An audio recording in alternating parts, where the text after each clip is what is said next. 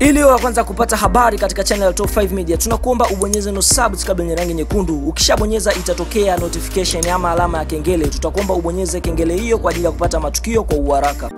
Star wa Bongo Flavor anayetokea pande zile za 255. Tukiongelea 255 basi tunataka kuongelea nchi ya Tanzania, ambaye jina lake maarufu ni Nasibu Abdul Juma, maarufu kama Diamond Platinum. Amefungua kesi ya madai ama kesi ya shauri la madai dhidi ya mtangazaji maarufu wa kituo cha Radio Clouds FM kwenye vipindi vya mahusiano. Huu si mwingine ni Diva the Boss. Katika mahakama ya hakimu mkazi Kisutu jijini Dar es Salaam leo Machi 4 mwaka 2020, msanii huyo amefungua kesi hiyo. Kwa mujibu wa taarifa rasmi mahakama, mtangazaji huyo ambaye ni mdaiwa anatakiwa kufika mahakamani hapo binafsi, yeye na wakili wake, siku ya tarehe 26. Unajua ni barua gani Diamond alomtumia huyu Diva? Tunasoma hiyo barua kama ilivyoandikwa, lakini imeandikwa kwa maandishi madogo, tutajitahidi kusoma kadri tuwezavyo. Jamhuri ya Muungano wa Tanzania, mahakama ya hakimu mkazi Kisutu, Dar es Salaam. Shauri la madai namba 44 ya mwaka 2020. Nasibu Abdul Juma Isaac aka Diamond Platinum's mdai akaandika vis Loveness Malinzi aka Diva mdaiwa kwa Loveness Malinzi Dar es Salaam kuitwa shaurini. Kwa kuwa mda ameleta madai yake ambayo maelezo ya mdai yameelezwa katika nakala ya madai ambapo zinaweza kupatikana katika mahakama hii.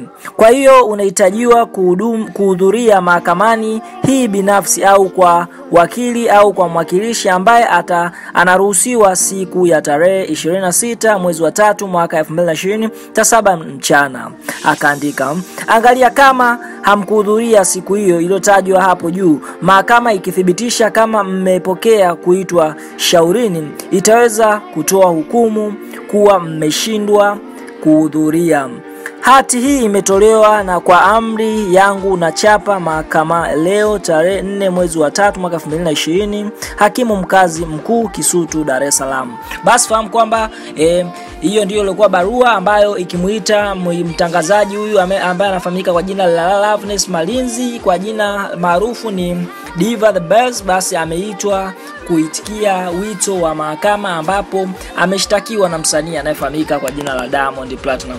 Basi tusubirie hiyo tarehe ili tujue ni kwa nini ameshtakiwa. Asante, tunaomba udondoshe komenti zako kuhusiana na kitendo hiki alichokifanya msanii wa Kitanzania kumshtaki mtangazaji wa radio ya Clouds. Asante, hatuna la ziada.